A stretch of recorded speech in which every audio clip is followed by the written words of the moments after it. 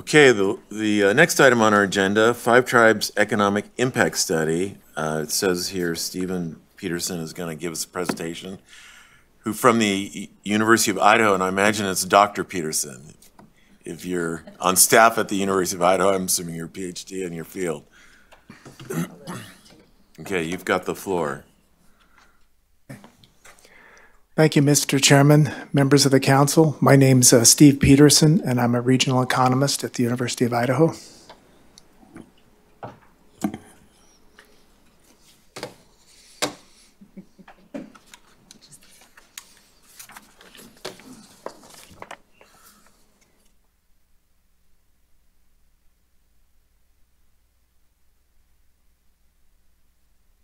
Okay, thank you. They say that economics at its best is storytelling, supported by statistics, facts, and theory. And as I go through the presentation, I'd like to put context to the numbers as we proceed. I was born and raised in Lewiston, and I spent my first 5 years working as a realtor for my dad's real estate firm, and then the following 25 years at the University of Idaho as a regional economist. And my research specialty is economic impact assessments, and I've done impacts in almost every industry and service in the state, over 200 of them. And I find that the most impactful studies that I've done have been with the Native American tribes throughout the region. The most interesting, the most impactful, and the most engageful.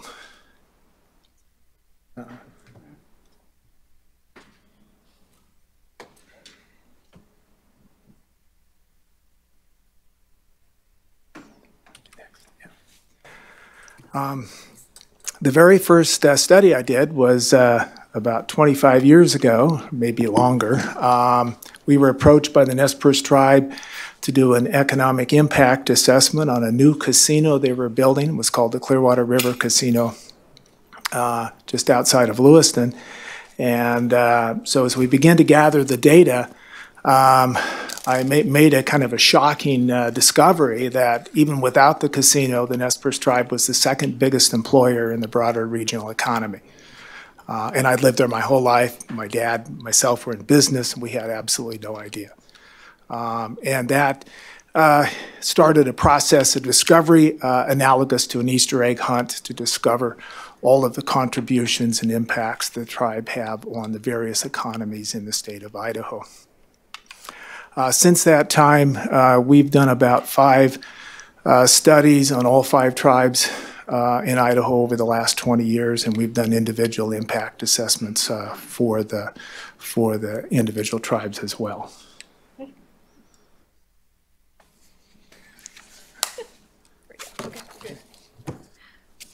The battery works.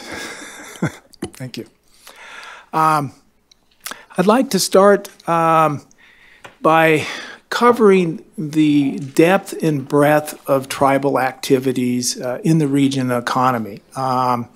It is surprising both in terms of its depth and breadth, and I'm going to kind of go through these lists to give a good sense of that. First of all, tribal governments are sovereign nations, and when you actually look at the activities they carry out, they very much resemble that of a state and local government. They have basic governmental operations. They have very sophisticated healthcare systems. In fact, some of their healthcare facilities are the best in the world. They have cultural development and activities. They have judicial systems. They have an array of family services. They have poverty programs and income support, which are very important in these very rural economies. They have a law enforcement system. They have their own housing infrastructure, and as we all know, housing is an extremely important issue in Idaho. We recently completed a housing study up in Kootenai County, and as part of that found out that Idaho has the 12th highest housing cost in the country, and we had the fastest growing housing prices in the last 4 years. And so having that housing infrastructure was always important, but it's taken on an increasingly more important role. They have infrastructure, utilities, water, sewer, and garbage. They have transportation systems. They have communications. They're involved in dark fiber installations in a very broad region that Idaho is situated in, with large mountains and very rural areas. That's very important. They're leaders in economic development. The tribes are important regional development engines. They are developing in technology and industrial parks. They have road and infrastructure projects. They have telecommunications and fiber installations. They have a variety of manufacturing operations, and then they carry out an array of feasibility assessments. They are involved in the development and sustainable natural resource activities. They have a huge dryland agriculture presence focused on mostly a wheat crop rotation. They have irrigated agriculture, including potatoes and sugar beets. They have meat production, including beef and buffalo, fisheries. They have forestry operations. They have wood products. They have grazing. They have over 150,000 acres in cultivation throughout the region. They're involved in environmental protection and restoration activities, which we're all familiar with. They have some of the world's top fisheries and hatchery operations. They have waterways, habitat restoration, water quality monitoring, wetlands protection, restoration and management of deer, elk, moose, and other populations, endangered and threatened species recovery, brown site restorations, and of course enhancing biodiversity, just to name a few of their environmental and natural resource protections. They're innovators of new value-added products. We've been involved in a number of these feasibility assessments, berry production and flash freezing, USDA beef and other meat production facilities are on the drawing boards in almost all of the tribes. They have, the Nez Perce tribe is working on a specialty flour mill.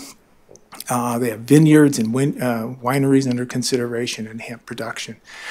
Renewable energy development, the Nez Perce tribe just was awarded a $37 million EPA energy efficiency grant, but all of the 5 tribes have been involved in energy efficiency, and I've listed some up there. The Shoshone-Bannock Hotel and Event Center won an award for energy efficiency. The Coeur d'Alene tribe has been involved in a number of efficiency operations and so forth, with a focus on solar, wind, and biofuel projects.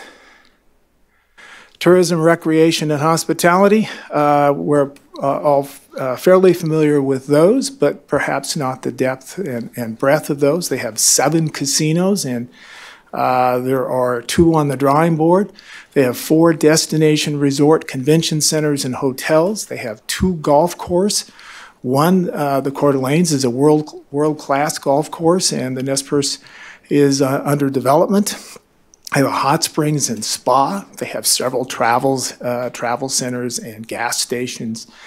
They have craft and specialty shops. They have numerous restaurants and fine dining. They have tribal and related tourism, which by its own right have a substantial impact on the state's economy. And they are attracting visitors, not just from all over the United States, but all over the world. In terms of economic resiliency, as I made my first discovery that the Nez Perce tribe at that time was the 2nd biggest employer behind what was then Potlatch Forest Corporation, now Clearwater Paper, all of the 5 tribes rank in the top 3 of their regional economies. Their footprint is large enough that if you wave the wand and their activities disappeared, the state of Idaho would likely be thrown into a recession. Their economic footprint is that big and substantial. The other part of their economies is the offsetting stability they do, or the business cycle stability that they offer. We saw a lot of this in the COVID-19 economy interruption and shutdowns that occurred, but we've also seen it in past recessions, in that when other industries are extremely volatile and in large swings in activity, both up and down, the tribes offer a complementary stability to those economies. The economies are extremely important because they're in the most, some of the most rural areas in the state, and they offer rural economic development activities that otherwise just wouldn't exist. Tribes as innovators, we've been involved in a number of studies. Innovation is one of the key activities they're involved in almost everything that they do. And it's really fascinating.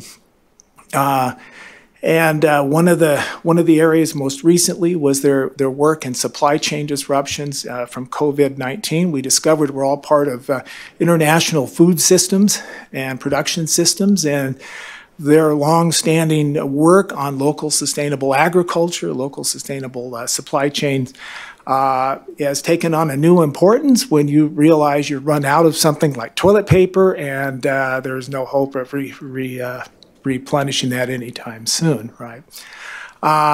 They're engaged in energy sustainability and independence, and one of the newer areas is small business creation and development, and I think that's going to be one of the main areas that will be very, very impactful for rural economies. One of the challenges that tribe faces is they generate this huge amount of economic activity, but it tends to flow outside of the reservation regions, outside of the rural regions, to the cities. For example, Coeur d'Alene, Lewiston, and Pocatello were some of the biggest beneficiaries of that activity, and to the south, the greater Boise economy. So we created a model of the state of Idaho, and again, this is about the 5th update of our 5-tribe study. Their overall footprint is about $1.545 billion in overall economic activity. They support, this is including the multiplier effects, just under 13,000 jobs in any given 1 year, making them one of the most impactful employers in the state. Their wages and salaries that they pay out gross is $664 million. And in terms of visitors that they bring into the state, both with tribal gaming and their event centers, and also with their own tribal activities, hard to estimate, but we estimate perhaps about 1 million a year. So they have a very impactful role in promoting tourism in the state. The direct spending, this is not including the multiplier effects. This is just the raw spending on all their activities is nearly $815 million. And in Idaho, that's a lot of money. So that's just the raw spending of goods and services that go through all of the casino or all of the tribal operations. They have about 4,500 what I call core employees.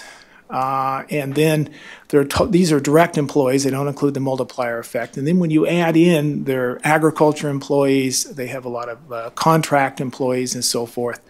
They increased to about 6,768.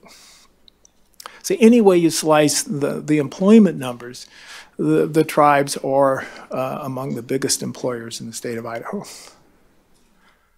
They have just under 4,000 video gaming machines, and as of the count of this study, 616 motel rooms, but I could see with some expansion plans, I could easily go over 1,000. So they're very, very impactful in the hospitality and recreation industries in the state. They have just under 1 million acres of land that are in ownership by the tribes in various forms. And of that, they have 152,000 acres in production. I'd like to point out that the sugar beet and potato production in the Shoshone-Bannock's arena are some of the most productive in the world, and very important to Idaho's economy. And again, this is just a summary of the total economic contributions, including the multiplier effects. And I'd like to point out that I go back to my original story about the Clearwater River Casino. It was originally an inflated building, so it was kept operating with fans, right? And there was an event that occurred in which they had a power outage, and the backup batteries failed, and the walls came down. Right, nobody was hurt, but it shut the casino down for about 3 weeks, and a lot of the Lewiston businesses were hurting. And it suddenly was a wake-up call to the broader community that, you know, what goes on the tribal economies matters a lot, matters to all of us, and that we're all in an integrated economy together. So it was a really important lesson, I think, for the community. Here I break out the operations by general function, and you can get the central government and all of its operations, about 3,000 jobs. The environmental services, which are really important operations of the tribes. They've been leaders in restoration and sustainable activities throughout the state. They have about just under 1,600 jobs. Education, health, and welfare, about 2,200. Public safety, about 300. Capital outlay and investment, which is very important, about 450. The casino resorts are about 2,400. The other enterprises, about 338. Tourism and visitor spending, about 488. Again, we estimate there's about 1 million visitors that come through the state associated with the tribes. And then agriculture employment, which is very important, about just under 2,000. And then each of the tribes provided a summary of their key cultural and tribal activities, and you can see them here, and these are available to you. One thing to note is that each tribe is its own economic, social, and cultural ecosystem, very unique.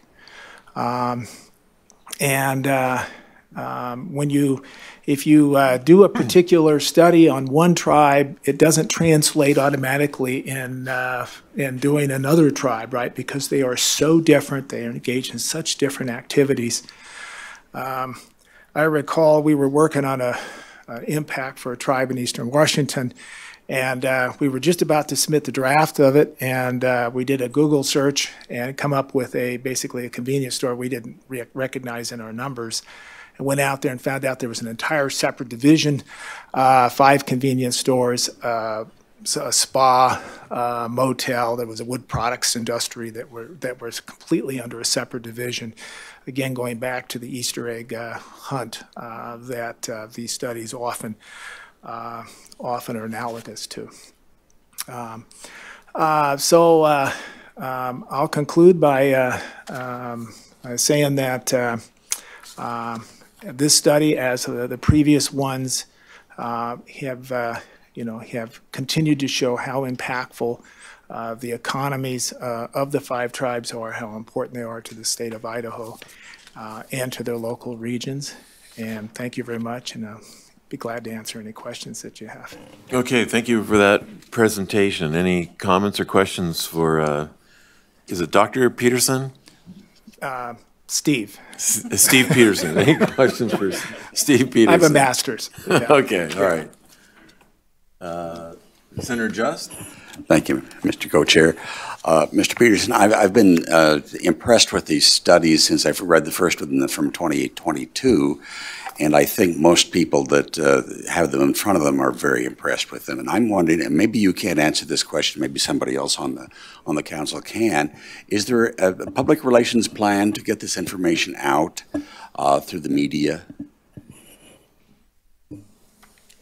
Go ahead, Mr. Peterson. Senator, we're trying. But I think the point's well taken. It's still remarkable how little the public really understands about the importance of the tribal economies. And I think we can all do a better effort at trying to get the message out, because I think it's really important. Okay, thank you for that. Any other questions, comments for Stephen Peterson? I do. Chairman Tyler. Yeah. Thank you, sir. Sure. Just real quickly, I just wanted to say, even though we have all this here, there's other aspects of all this, different studies that's probably not on here, because there's we still have poverty amongst our people. In areas, there's homelessness still. There's people. There's other aspects of this where we need to find a way to help, and infrastructure, the broadband, Wi-Fi. We're primitive over there, and in different areas. I'm not sure about the other tribes. I can't speak for them, but we want to make sure everything's protected. I don't know if you're the right guy to do this, but we have like the spectrum. We need to make sure that's taken care of. We want to make sure our water's protected for our future. There's so many things part of this is water is going to be like gold, and then it's being polluted left and right all over the EDB on our reservation. It's a sad situation. So we need then there's a Superfund site. There was a fire over there by Simplot, and then they're seeping into the groundwater. This ignitions of phosphate, and all this high-tech scientific language scientists know. But all I know is it's toxic waste, hazardous, and they're waiting for a human to die before they do something. So I'm not sure where Idaho's at, but I'm not sure where those other individuals are, because it plays into all these areas of everybody has to play into it, the progress, but there needs to be a balance. But I think there needs to be the tribes can't help us, but all we want to do is see if Idaho, how do we write a bill? But us tribes here could do one to help change the 1872 mining law, and change the ways of the corporations, companies should remedy all the destruction that occurred throughout life. And I know time's running out here. But I drove over here, so I hope I get a time to speak. I know we have Indian time in our country, but we have to run all the non-Indian time. No offense, but that's a pretty tough situation. We don't have enough time. But I think there needs to be more told, and other aspects of life. I don't even know that's a different subject, but to me, it's all connected. It's like our Earth Mother's all connected. See, that's a different subject too. But it's all part of this economic. It all comes for money. Everybody wants money. They kicked us out of Salmon River country back in 1905, 1907. Forced us out of there. Forced us out of Boise, 1869. All these areas, and then for gold and silver and all this.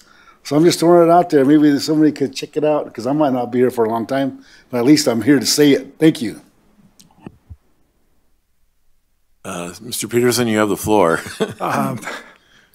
This, as you indicated, Chairman, this was one type of study, and so it didn't directly address many of the important issues you're raising.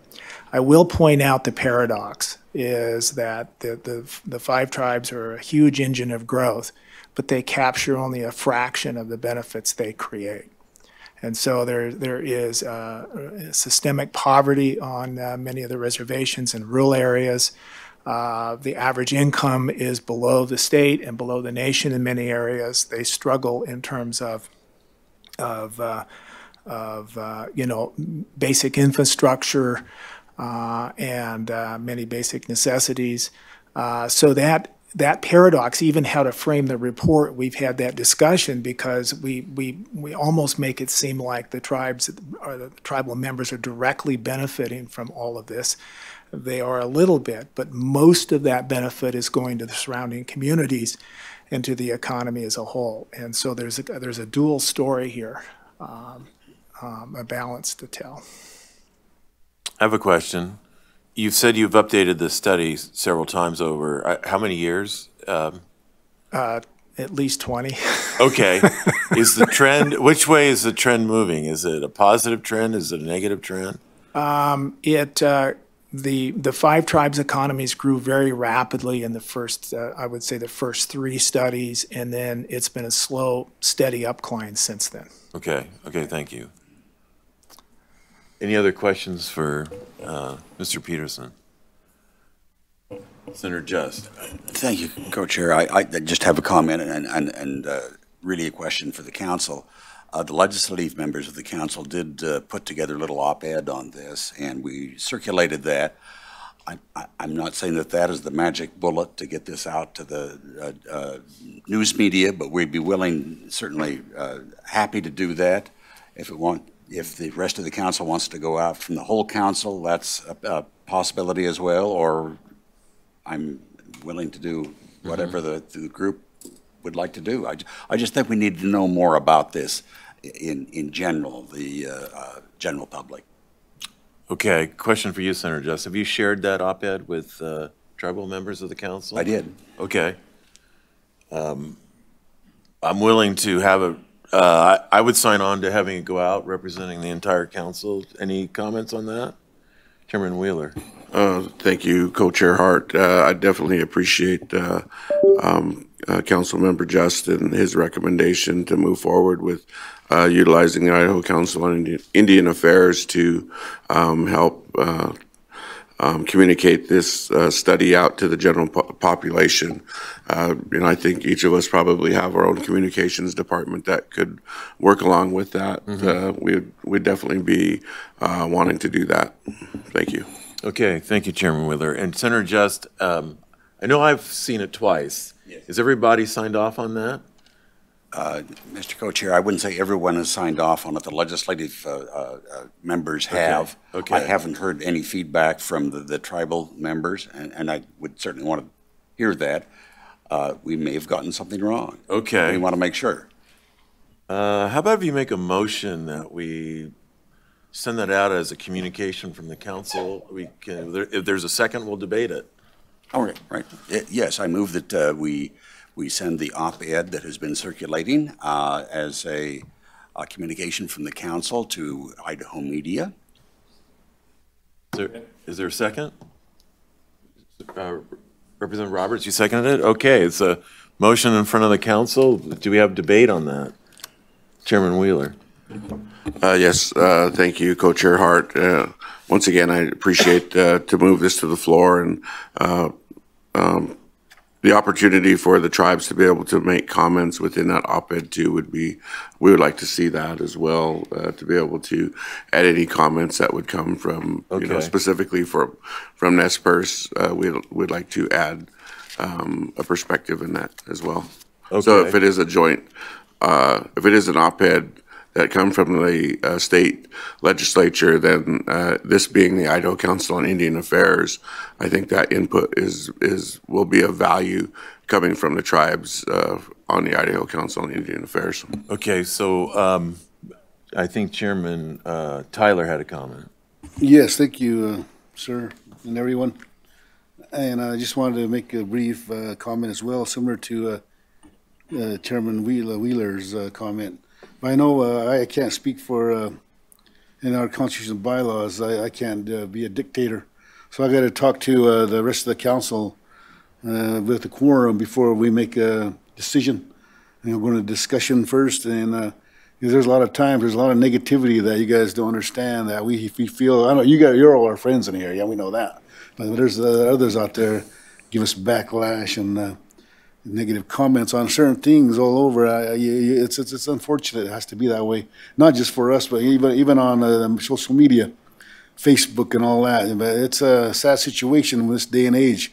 We got red and blue fighting right now, and it's and all these things happening in the country. So we want to make sure it's done right, and so I got to go back and take it and to my comrades and see where we could put in some kind of comment.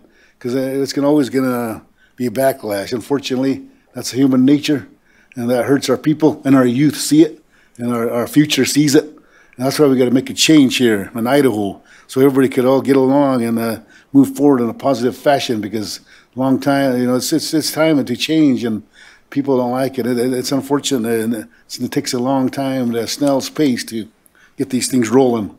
But I guess this guy's the champion, huh? Stephen, thank you. Okay, I was under the impression that the tribal members had provided editorial comments on this op-ed, but you've seen it, but you haven't commented on it. Is that true? Okay, so we could amend the motion to something to the effect that we'll send this op-ed out after the 5 tribal members have signed off on it. Might take it a while to get that done. It goes back and forth a lot, but I don't want to send something out that you're not comfortable with. Chairman Wheeler. Thank you, Co-Chair Hart. You know, at Nez Perce, we'll definitely get our communications team on this and, you know, our internal team to review this and get our comments submitted to the Idaho Council on Indian Affairs for getting this op-ed out, the joint op-ed. Okay. I don't know if it's a joint op-ed, if it's coming from the Idaho Council on Indian Affairs, it'd just be an op-ed from the Idaho Council on Indian Affairs, correct? Correct. Okay. I'll take that as a amended motion and I'll second it. So if that's the case, then we wouldn't send it out until all the tribal members have reviewed it, commented on it, and you're all comfortable with it. Okay. Okay, that's the motion. Any other debate on that motion? All those in favor, say aye. Aye. Aye. Any opposed? Okay, good. Okay, so Senator Jess, can you kind of coordinate that? Yes. All right, that sounds good. Okay, any other questions for Stephen Peterson? And can you ask Chairwoman Porter if she has a comment or a question for Mr. Peterson? Okay, all right, good. Okay, that's the end of our agenda. I did want